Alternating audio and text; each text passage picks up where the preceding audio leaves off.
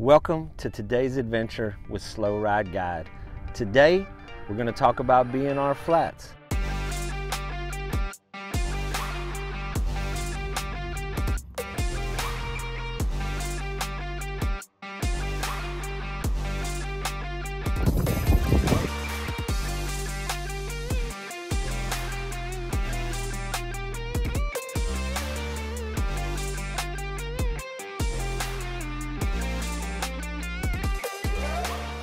B&R Flats, one of my favorite places to fish.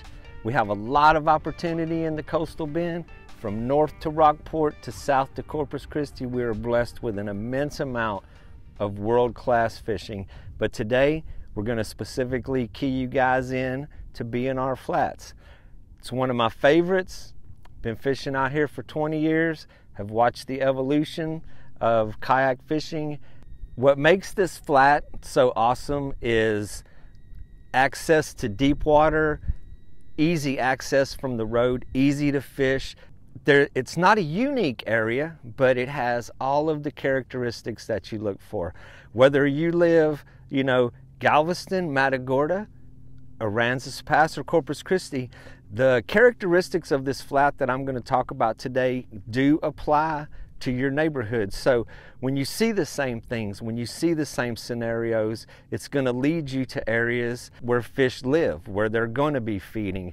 And we'll talk a little bit about why they feed in these areas. The thing about B&R Flats, and actually B&R Flats is named from Brown and Root Flats. Way back in the beginning of time, there was a Brown and Root yard over here by the ferry landing where they built drilling rigs and offshore rigs, and the name has stayed. The Brown and Root has been long gone, but the name still applies.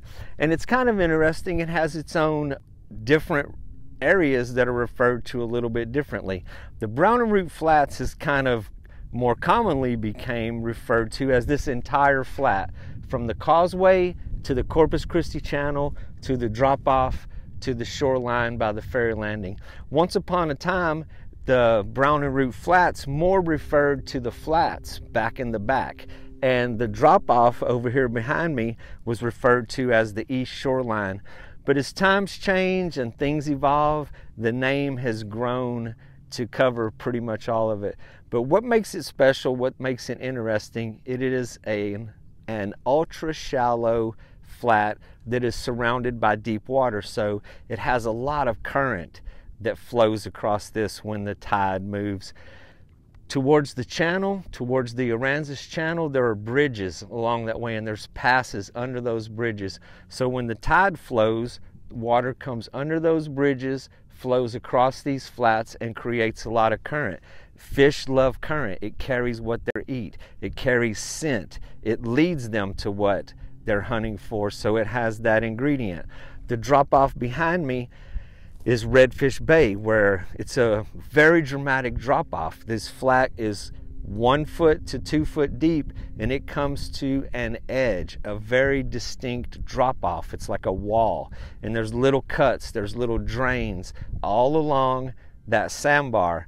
So it has areas where water flows on and off. It flows in from one side, off the other, creates a lot of current. Whenever very dramatic weather conditions take place and these fish vacate the flat, they have safety in a very short distance. And when that passes, it's very easy for them to move back onto the flats. During periods of high tide, they get really comfortable back in the back along the shoreline. Today, we have really lower than normal tides today, so we're fishing close to the edge, close to the drop-off, close to the drains, close to the arteries that feed these flats. So those fish have an avenue where they move on and off, for their feeding periods. Oh, tail went up out there.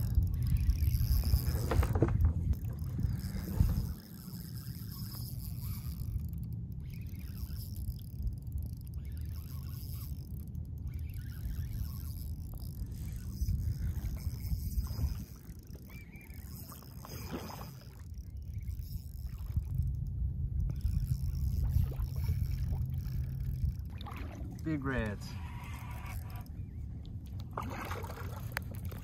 Blind casting to the sand holes is what's been paying off for me.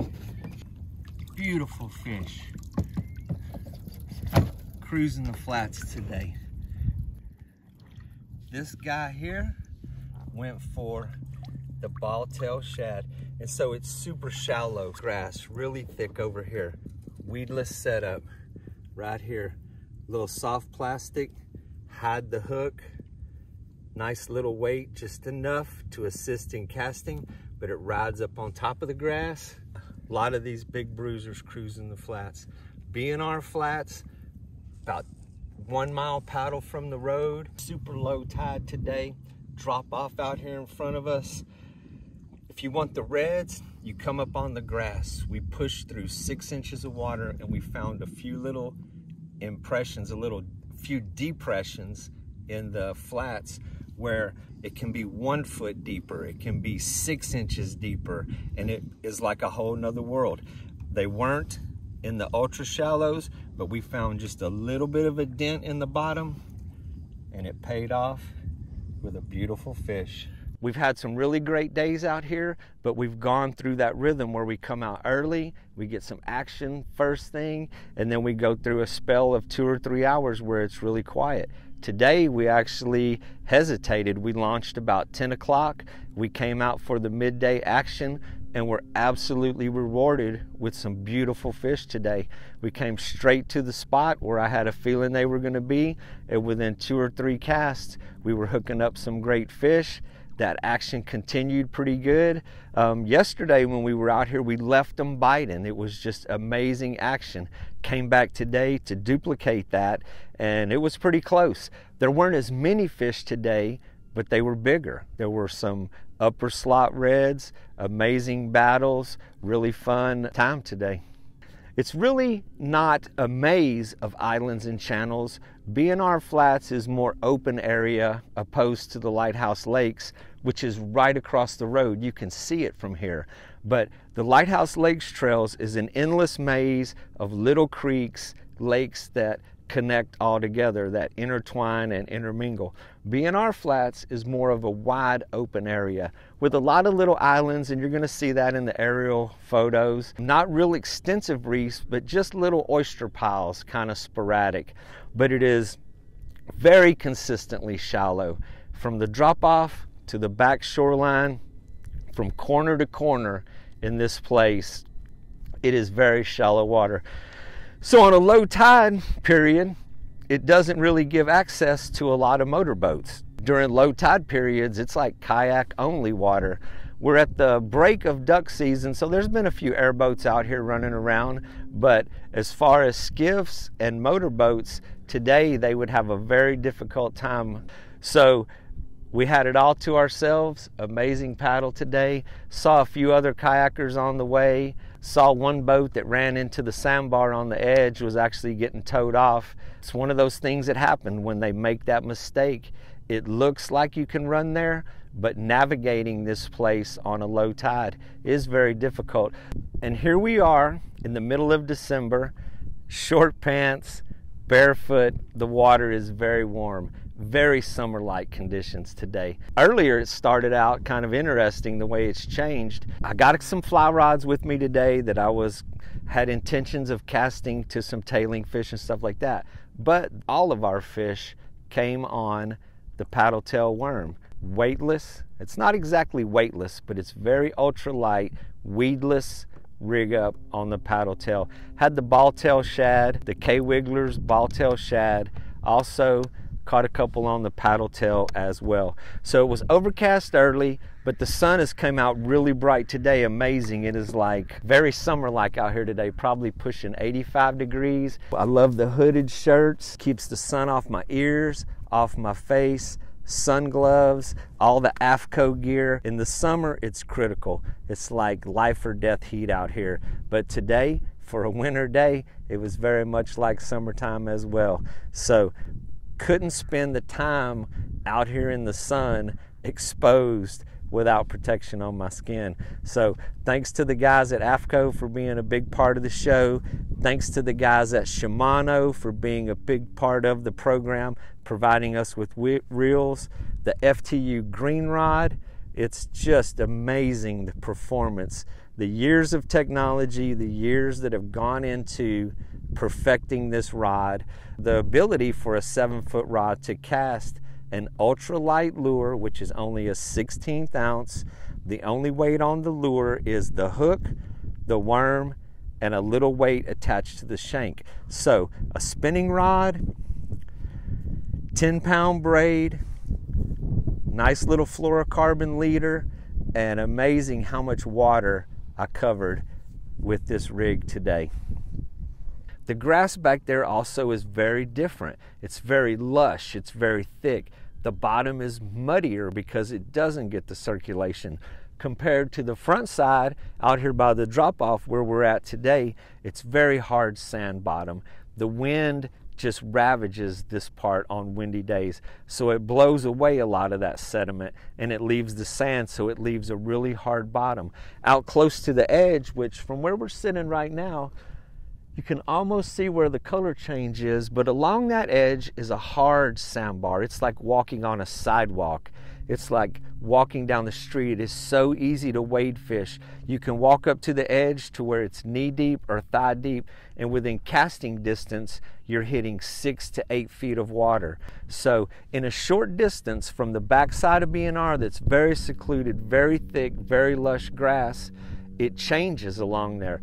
In between, right through the middle of BNR is the sailboat channel. You'll hear people talk about the sailboat channel. It's pretty well known for launching. Probably back in the 30s or 40s, there were oil wells and different drilling that took place out here. That no longer takes place in these areas, but the channels are left as remnants of that time. So there's very deep water that cuts right through the middle of this flat. It's not really long, couple hundred yards, but it tees off into the middle of the flats. So you have a lot of variety here, from the first bridge to the sailboat channel in the middle, to these flats in the front, to the drop off. And from here, looking towards the Corpus Christi channel, we still have another 2 miles of water, 2 miles of flats easily between here and the channel. So you can be as adventurous as you want. You can plan for a long day of fishing, or you can do a 2 or 3 hour trip.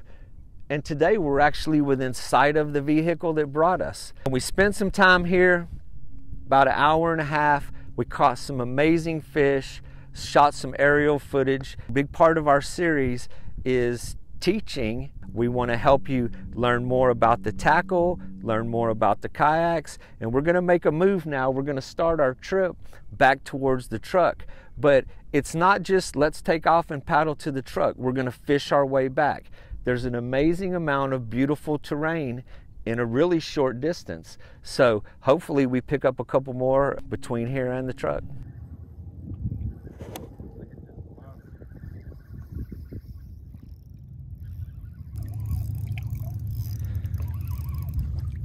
All right, this fish ain't no joke. Here, guys.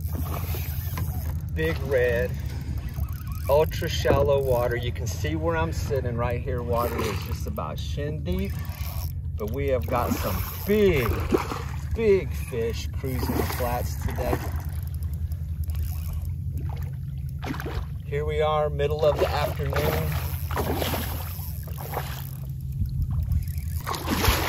Look at this thing. Look at this thing, guys. Oh, not quite done yet. Not quite ready. Still got a little fight left.